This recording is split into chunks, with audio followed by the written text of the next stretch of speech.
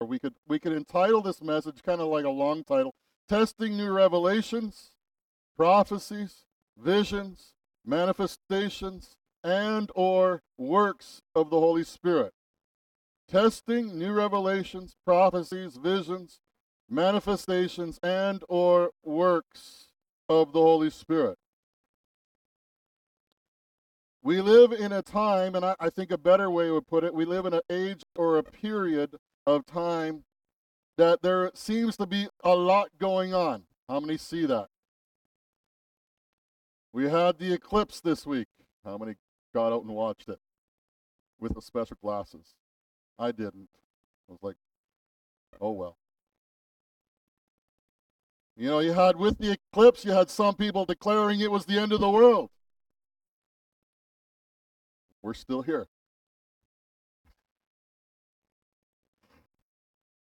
You know, we're in an election year in the United States. We could be an election year in Canada, depending on what things happened in the government. Last night, we had some incredible developments over in the Middle East. Incredible, I'm not saying necessarily good, I'm just saying incredible in the fact that we have Iran sending in missiles and drones, if you don't know, and attacking Israel. And all of that taking place over in the Middle East. And so the time is ripe with a lot of things happening in our world. We also have in our world today many people coming out and declaring all the different things that they believe. We have many different YouTube prophets. How many see that? Everybody on YouTube telling us what's going to happen. We have YouTube visionaries. We have people giving out new revelations. We have many people nowadays who seem to say that God spoke to them about this and that. And we also have in our world sometimes different and crazy manifestations that take place. And so we have to look at these things and understand we have to judge these things. Now, there are some extremes to the responses because of some of these happenings in our world. Some of the extremes that happen while we have in the charismatic and the Pentecostal side, if you want to say, those who accept it all. Everything is God. Nothing is tested. Testing is questioning the Holy Spirit. If someone says it's the Holy Spirit, then everybody kind of just seems to grab hold of it and say that it's truth. If someone says this is a new revelation from God, people turn around and just accept it and take it all in. You have all manner of degrees of strange and outlandish activities, prophecies, and even teachings sometimes in the church. That's one extreme to the response. Another extreme to the response is kind of on the other side.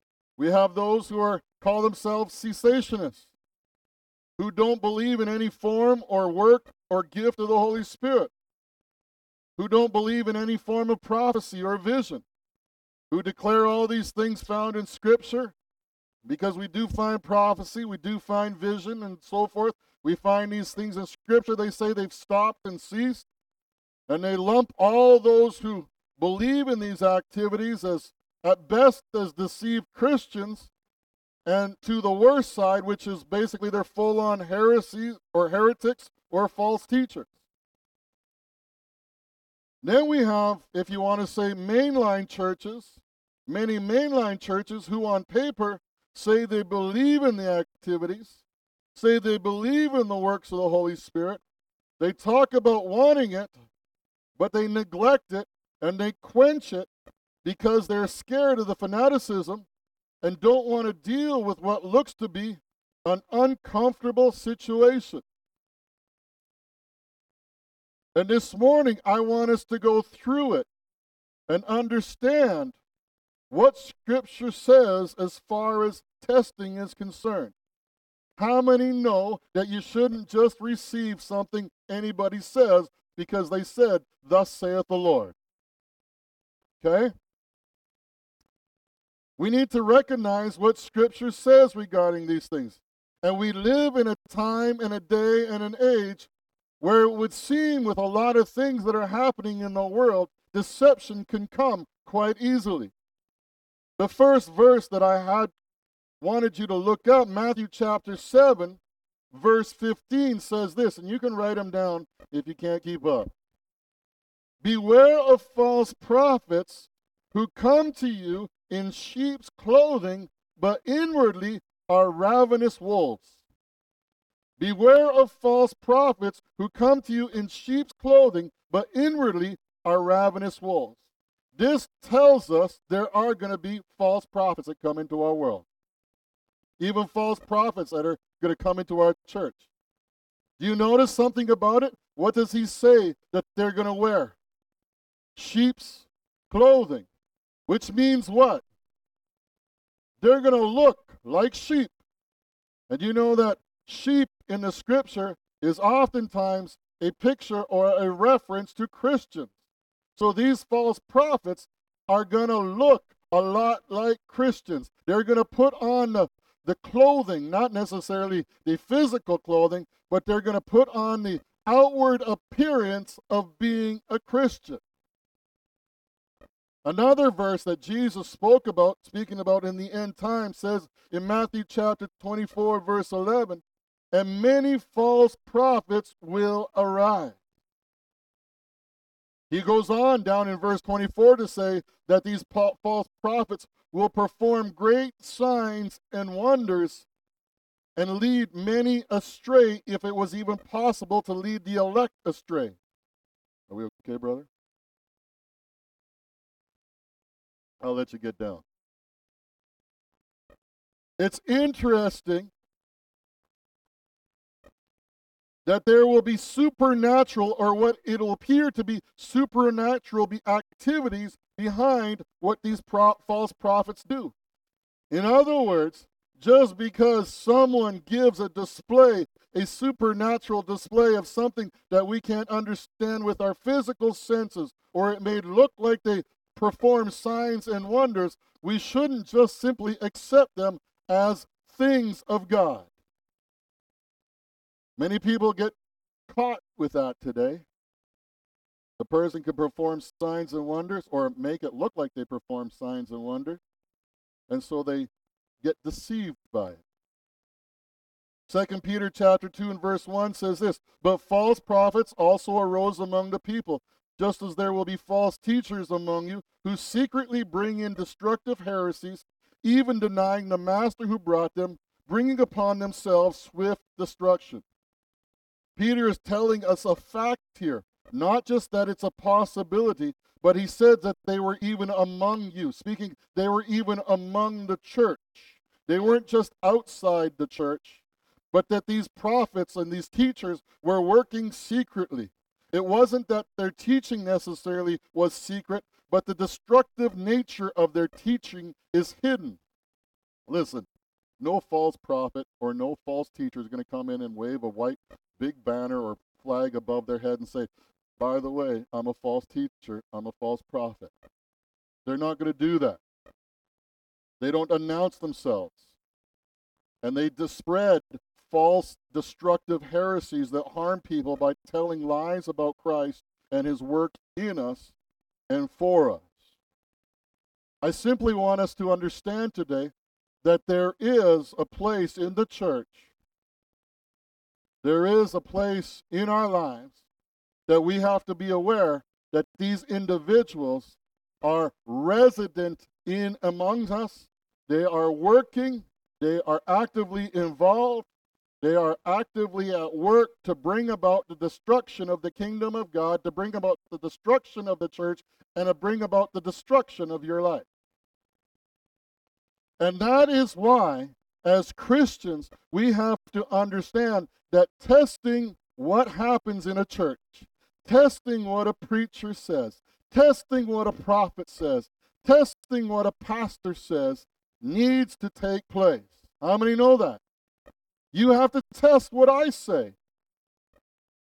The day that I get up and say, don't test what I say, is the day that I should resign. Because you should be testing every word that I say. You should be looking into a scripture and say, is this true or not?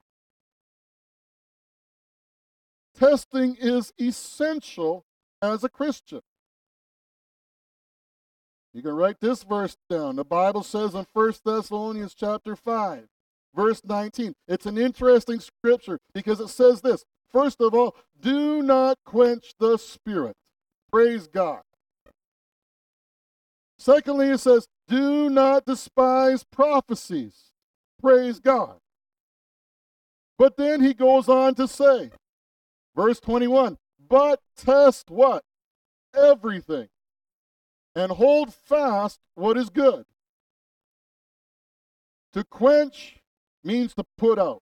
How many been camping? You ever been camping? And you build a fire, right? And what happens at the end when you're leaving? You're supposed to throw a lot of water on that fire. You're supposed to quench that fire, put it out. Right? That's what quench the Spirit is. He says, do not quench the Spirit. We're not supposed to quench the Spirit in the church.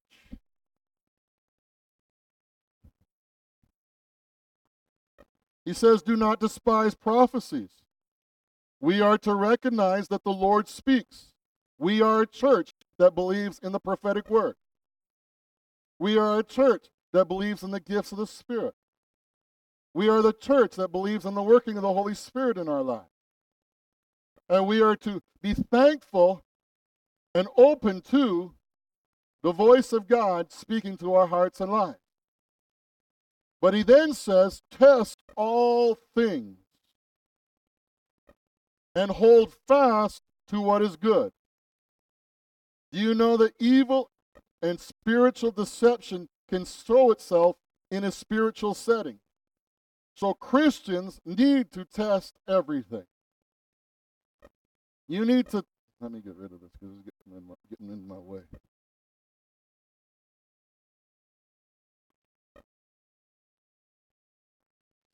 You need to test all things. And we'll get into how we test it in a moment. But that is one scripture that tells us to test everything. Another scripture is found in 1 John chapter 4, verse 1. He says there, beloved, do not believe every spirit, but test the spirits to see whether they are from God, for many false prophets have gone out into the world. John says here, do not believe every spirit. John warned against believing every spirit. That is, we are to never assume every spiritual experience, or you're not to assume every demonstration of the Spirit is God himself behind it. We must test spiritual experiences, manifestations, phenomenon, to see if they are in fact from God. Do you know there are other sources of so-called phenomena? There are other sources of so-called spiritual manifestation. It's not just simply God. Some of it can be demonic. Some of it can be evil. By the way, some of it can be even just us acting out. It is easy to become impressed and amazed when encountering the spiritual world and not ask whether it is of God or not. And this leads to being easily deceived. So he says, but test the spirits. Test the spirits whether they are of God. This is the responsibility of every Christian, but especially of congregational leadership. We'll get into that in a minute. When you're watching on YouTube, test the Spirit. When you're seeing something take place, test the Spirit. When you hear something, a vision, test the Spirit behind it. Don't just openly accept it just because it looks good. Another verse, 1 Corinthians chapter 14. It's an interesting thing because Paul says in 1 Corinthians chapter 14, verse 1, pursue love and earnestly desire the spiritual gifts, especially that you may prophesy. The church is is to earnestly desire spiritual gifts. The church is to earnestly desire that the manifestations of the Holy Spirit, the gifts of the Holy Spirit, the working of the Holy Spirit to be active in the church. We should desire those things. We should desire the working of prophecy. But it's an interesting thing because Paul goes down to verse 29 and he says, let 2 or 3 prophets speak and let the others weigh what is said. In other words, let others test it and see, is it of God? No, thus saith the Lord, should be received without judging it. You say, do we do that here? Yes. Do you know that every time a prophetic word comes, I'm evaluating it when I'm sitting, usually I'm sitting up there playing bass. I'm evaluating it in my mind. I'm testing it in my mind. I'm walking through it in my mind. I'm judging it in my mind. And I'll tell you something, as your pastor, if I felt something was way off base, I would shut it down immediately. I would.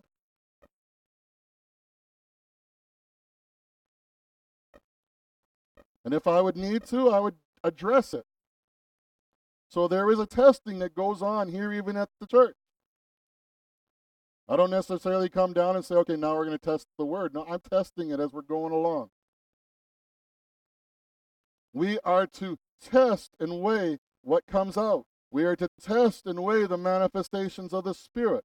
We are to test and weigh whether or not God is moving by His Spirit or whether it's something else. Here's another interesting verse. Matthew 7, think about this. Not everyone who says to me, Lord, Lord, will enter the kingdom of heaven, but the one who does the will of my Father who is in heaven. On that day, many will say to me, Lord, Lord, did we not what? Prophesy in your name. And cast out, think about this, and cast out demons in your name, and do many mighty works in your name. And then will I declare to them, I never what? Knew you. Depart from me, you workers of lawlessness. Interesting. Just a warning. Paul says this in Galatians chapter 1, verse 8. But even if we or an angel from heaven, think about that. I've heard of some people saying, well, an angel showed up to me. But even if we or an angel from heaven should preach to you a gospel contrary to the one we preach to you, let him be accursed. Just because a pastor gets up or a teacher gets up and says, this angel showed up at my door and gave me this new revelation, guess what you should probably do? Run. Just a thought. Yeah, just a thought. Because most of the time, many times, it's false. And we'll get into it. How to test these things, whether they are from God or not. How to test. And this is the big thing. I have 4 thoughts for you on this. First of all, can it be tested? What do I mean by can it be tested? If someone suggests that what is happening or what is being said cannot be tested, then it's probably not from God. If someone doesn't want it to be tested, it's probably not from God. If someone doesn't allow it to be tested, it's probably not from God. If someone doesn't allow it to be questioned, it's probably not from God. We've just read it here in Scriptures. 1 Thessalonians 5, test everything. 1 John 4, test the Spirit to see whether they are from God or not. The Scripture tells us to test things. Anyone, any activity, or any word of God that cannot be scrutinized should probably be cast aside as not from the Lord, because anything from the Holy Spirit will stand up to being tested. That's why I tell you today, if I ever say to you, do not test or do not look at the Word of God, do not question the things that I say against the Word of God, if I tell you those things, I should probably resign. Or if you hear a pastor say those things, or a teacher say those things, or a prophet say those things, you shouldn't listen to them. Recently, I've come across two situations. I had two situations where people come to me, and in the past, I would kind of let things go. Today, I'm not so gracious, if you want to say, to let things go, because I don't think it's helping people nowadays. I had two situations where people came to me and suggested to me that the Holy Spirit, that the Spirit of God, has spoken things to their heart. The idea that was given to me was that they were not obligated to be part of a local church. They were not obligated to be part of the assembly. That being at home, watching church online, having Christian friends is enough, and that this is in line with what God has impressed upon their hearts, that the Spirit of God spoke these things to them. The interesting thing, when I came out and I suggested things from what Scripture says, the Bible says what? Do not forsake what? The assembling of yourselves together. That's just one verse. All right? There's a whole bunch of different other concepts that we can get from Scripture that help us understand that as Christians, we need to gather together. But I began to question things with them, and I began to say these things are, I was trying to be nice about it, but I questioned these things, and suddenly they become offended and defensive because of what I bring up at Scripture. If it is God, it can withstand scrutiny. If it is God, it will not easily be offended when withstanding scrutiny.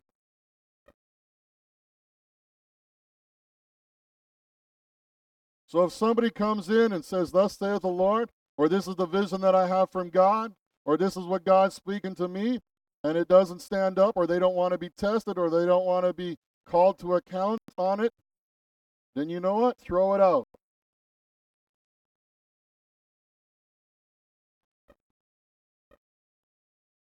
Another thing to determine whether it can be tested or not, is there self-control behind it?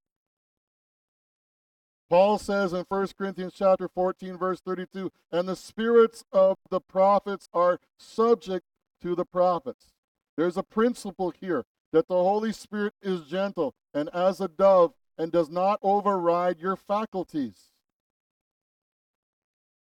The Holy Spirit doesn't make you do something against your will. He doesn't force himself upon you. Again, I was in a recent situation, and it seems to be happening more and more today because there's just more and more garbage out there today that people grab a hold on to. I was in a situation where the claim was made that God, that the Holy Spirit, made this person carry out certain activities in their lives. Now, the interesting thing was it wasn't necessarily sinful, but the activities were unhealthy. And when I questioned it with the person, I said, "Listen, the Holy Spirit doesn't force you to do anything. The Holy Spirit doesn't make you do anything." The instruction was not received. Here's an interesting thing biblically. It appears in Scripture the only spirit that ever forced itself upon someone and made them do some things that they were involuntary or had no voluntary, that they basically couldn't control themselves, was a demonic or an evil spirit. If someone says, "I can't control this," you have to question the spirit behind it. I'm going to give one word of caution regarding that. The move of the Spirit can sometimes overwhelm somebody's emotions. I've seen where people, Spirit comes upon them, they cry. They become joyful when He moves upon them. That's where, as leadership and as a church, we have to allow for maturity. We have to allow for a place of growth. We have to allow for instruction. We have to allow for understanding. But generally, the Holy Spirit is not going to force you to do anything in your life.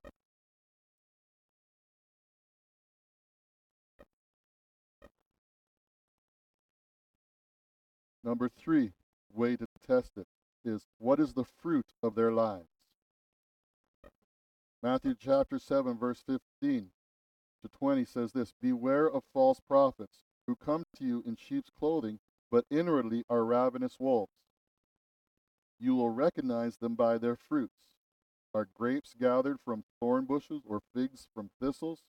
So every healthy tree bears good fruit, but the diseased tree bears bad fruit. A healthy tree cannot bear bad fruit, nor a diseased tree can bear good fruit. Every tree that does not bear good fruit is cut down and thrown into the fire.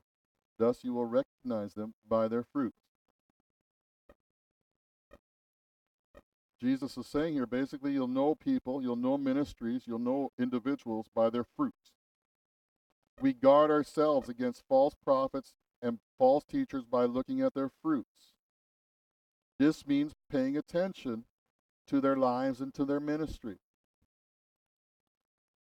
We should pay attention to how they live. Do they demonstrate righteousness? Do they demonstrate humility? Do they demonstrate faithfulness? We should pay attention to the content of their teaching. Is it true fruit from God's word, or is it man-centered? Is it appealing to the ears that want to be tickled? We should pay attention to how they ask things. Listen to me today.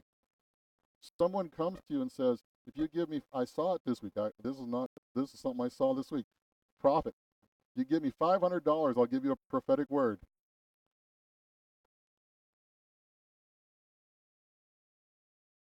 Here's the crazy thing. They have thousands upon thousands of followers,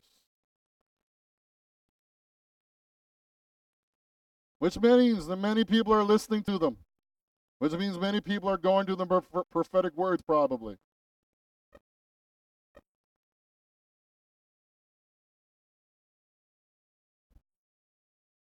Give me $500, I'll pray a prayer of deliverance over your life. Oh, by the way, you're going to need 3 sessions.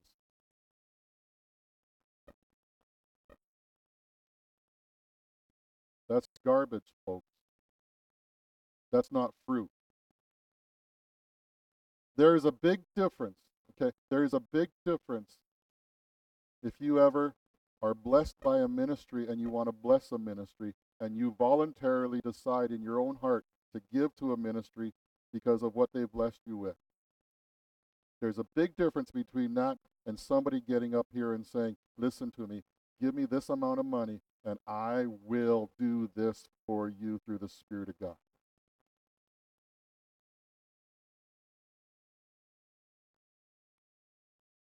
Unfortunately, it happens all too often.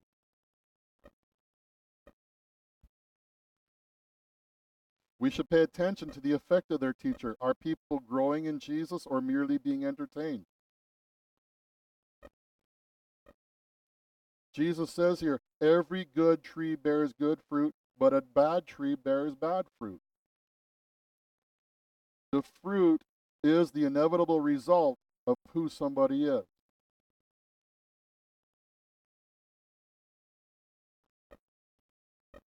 So you have to look at the tree and see what the fruit they're bearing.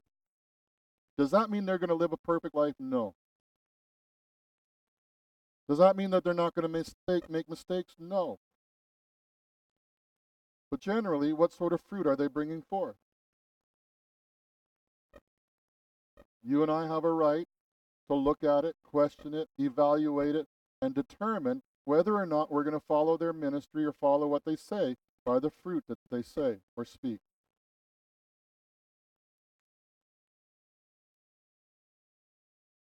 Which brings us to number 4, which is probably the biggest one and the longest one, if you want to say, and probably, if you want to say, the most important, because it kind of carries all these things together. Does what being said, does what being expressed, does it align with Scripture, or does it align with the principles of Scripture? Psalm 119, verses 160 says this: the sum of your word is truth, and every one of your righteous rules endures forever. God's word is truth. Amen. John 17:17 says this: sanctify them in the truth, and your word is truth.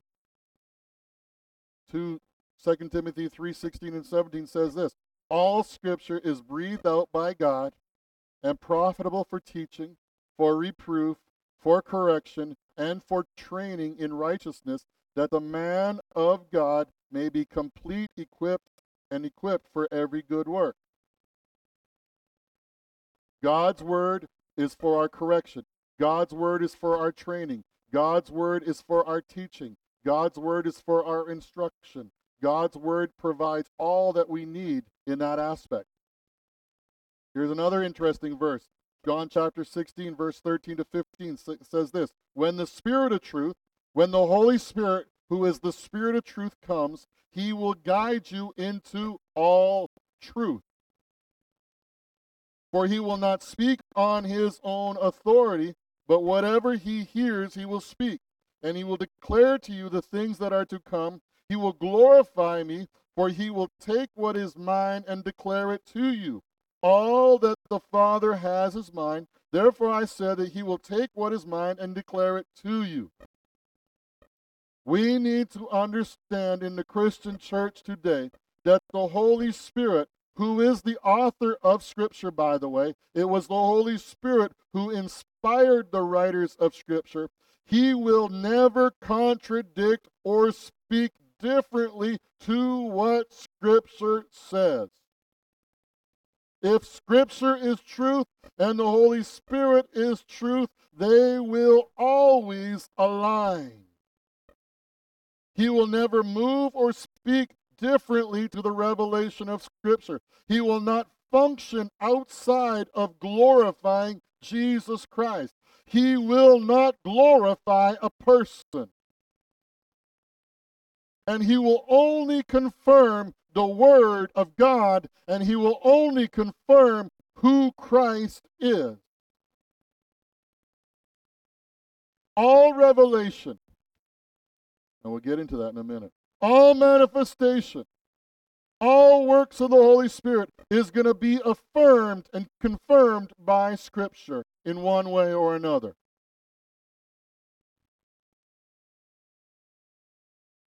Let's talk about that. How about new or fresh revelations? Doesn't that sound so spiritual? If I got up on Sunday morning and said, I got a new, fresh revelation from God. Sounds so good.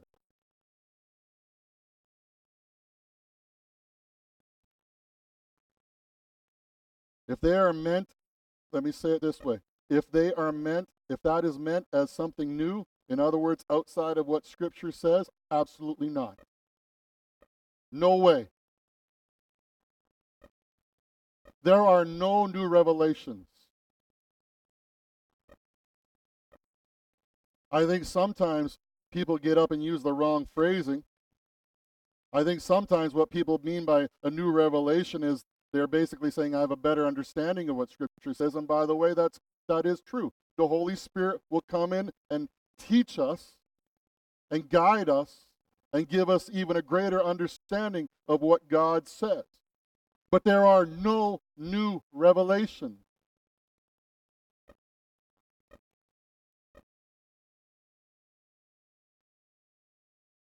There are no new books to add on to the Bible. The Book of Mormon, that's pretty obvious. Not Scripture. The Jehovah's Witness Bible, not Scripture. Other so-called inspired writings, not Scripture. Other so-called revelations, not Scripture. I had a great revelation come by my way this week. I'm being sarcastic about that. The revelation was this, that the marriage supper of the Lamb is speaking about some sort of blessing that husbands and wives can have, and so that we can be married in heaven. The marriage supper of the Lamb is not the joining of the church, the bride of Christ, with Christ himself, Jesus, but the marriage supper of the Lamb is all about the second blessing that you and I have as husbands and wife, and that if we will do something here upon earth, then we can live in eternity with our spouses in heaven, married. Insane. Insane.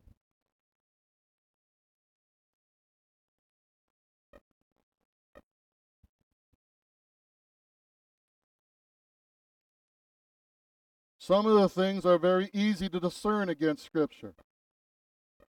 There's people out there who say hell isn't real. I've had a new revelation, hell isn't real.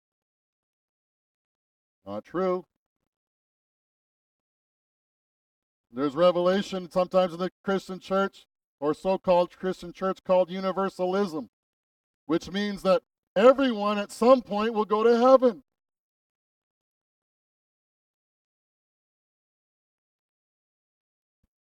That's pretty easy to debunk when you get into Scripture.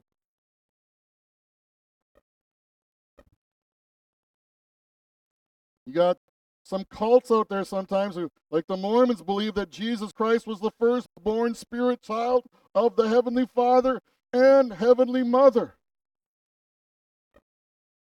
New revelations that are not in Scripture, but that we should take and believe because somebody says that the Spirit of God speaks to them.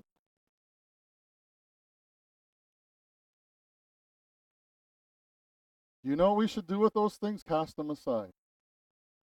Don't even entertain them. And you need to be careful as a church. You say, well, I don't know these things. They are here. They are here.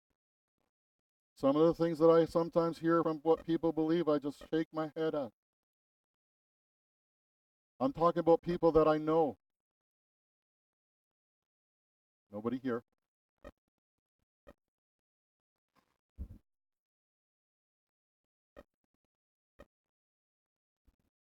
If it doesn't align with Scripture, we throw it away. No matter how good it sounds, no matter the origin of it, no matter how spiritual it sounds, we throw it out. These destructive heresies, these destructive teachings, these destructive visions, these destructive prophecies are to come in and destroy the people of God, to destroy people's lives. Let me talk about this. What if there's no clear verse about it? What if there's no real clear verse about it? Let me say this. It will not go against scriptural principles. There are principles of Scripture that you can align and go through you can walk through Scripture and see it in Scripture, and it may not be a specific verse that relates to the subject that you're talking about, but there are scriptural principles that will give you understanding and a way to discern whether or not what's being said is true or not. Let me speak about two. Give you two examples. And this first one is not what I'm hoping or anything like that. I just want to give you an understanding. Back in 2020, we had the United States election. What happened before that election? You had many prophets coming out and saying what? Trump would win. How many remember that? Okay, and I'm not using this to tell you who I wanted to win or not. That's not what I'm saying. We all know what happened, though. Trump didn't win. Whether and I'm not talking about whether it's stolen or anything. Okay, that's not the point. Point is, Trump didn't become the president of the United States. What did many of the prophets do? Some came out and said they made a mistake. For that, I was like, okay, you admitted your mistake and move forward. Many people, though, and even prophets turned around and said what? Satan stole the election. Just think about that. In other words, God had a desired outcome, which was prophesied, and Satan defeated and beat God by stealing the election. Satan, a defeated foe in Scripture, somehow outsmarted, outwit, and beat God.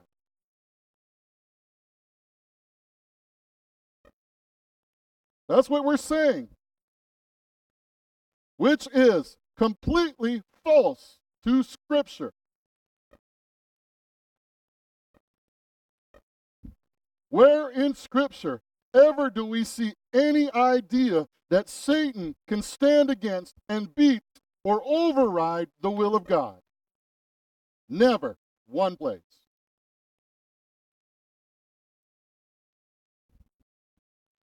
But rather than people coming out and saying, I blew it, I made a mistake, I didn't hear God, they came up with a crazy excuse that sounded so spiritual, and many Christians bought it hook, line, and sinker. And listen, it could happen this year too. I'm not saying what, I'm just saying you could probably hear a whole bunch of prophecies come, and I see them coming. Somewhere we're going to start seeing it soon. Be careful.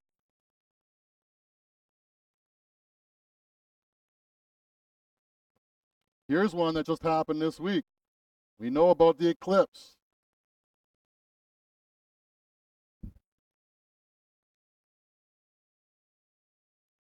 And people say, well, it's the rapture, it's the end of the world.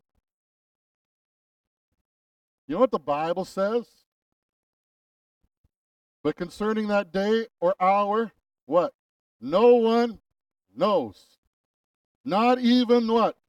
The angels of heaven, nor the Son, but only the Father. I watched as this well-known preacher got on TV.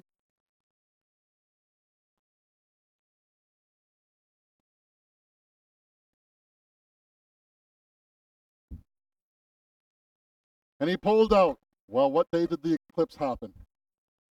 April 8th, which is 4/8. And he pulled out a scripture, Exodus chapter 4, verse 8. If they will not believe you, God said, or listen to the first sign, they may believe the latter sign. And he went on to talk about, well, look at the eclipse happened on Exodus or on 4/8. Look at this scripture from Exodus 4:8. They're tied together, and this eclipse is the sign from God about the things that are about to happen in the world. And specifically, he was talking like about the rapture and so forth. Listen, the rapture could happen anytime. But it has nothing to do with the eclipse. And why would you necessarily pick Exodus 4:8? Why not pick Psalm 4:8? In peace I will lay down and sleep. For you alone, Lord, alone, for you alone, O Lord, make me dwell in safety. Or why not pick Matthew 4:8? Or James 4:8? Why Exodus 4:8? Do you know what that's called? Numerology. Do you know what numerology is? It's an occultic belief where you are using something or trying to speak of something divine, or there's some mystical relationship between a number and some sort of event out in the world. This pastor was participating in an occultic activity before the church, and many people were buying into it. I woke up Monday morning in peace. I went to bed in peace.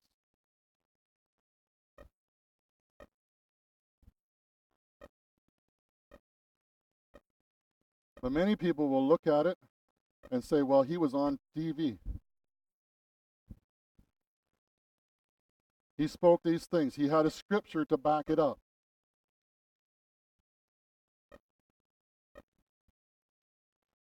And say, well, this must be God.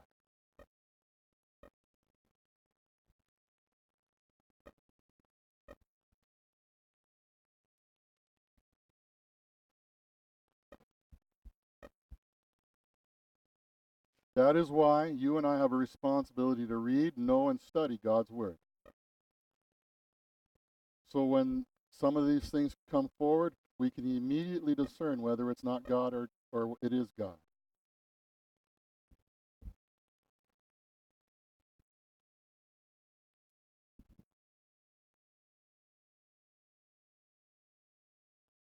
If you're not in God's Word today, you need to get into it. If you're not looking at it, if you're not studying it, if you're not reading it, you need to get into it because it's only going to increase. Every manifestation, every work of the Spirit, every prophecy, every vision, every so called revelation has to align with Scripture or it's not God.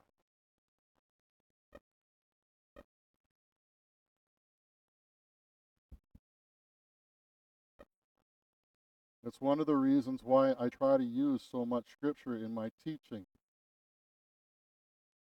because God's Word has to confirm everything that we say. And the Holy Spirit, being the Spirit of truth, will only lead us into truth. It will only lead us towards Christ. It'll only lead us to the things of Christ. It'll only lead us towards the things of God. It'll only work within us the fruit of God's Spirit.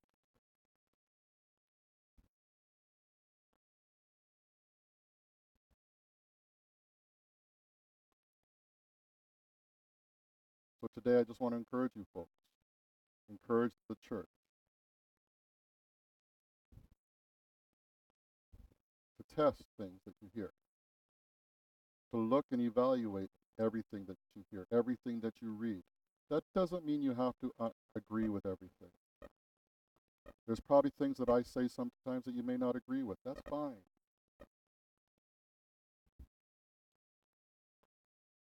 But there should be an evaluation of what we say or what we listen to or what we hear or what we see. There should be an evaluation of it against God's Word.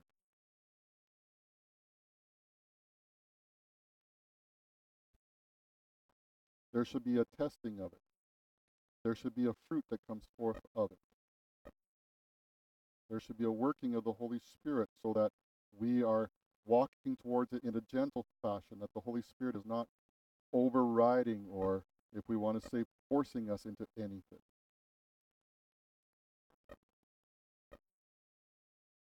And I believe that if we do so, we'll walk in a place of not being deceived. We'll walk in a place of not being taken, the wool pulled over our eyes, but we'll be walking in a place of security in God's Word. The Word of God is our security. Praise the Lord. Praise the Lord.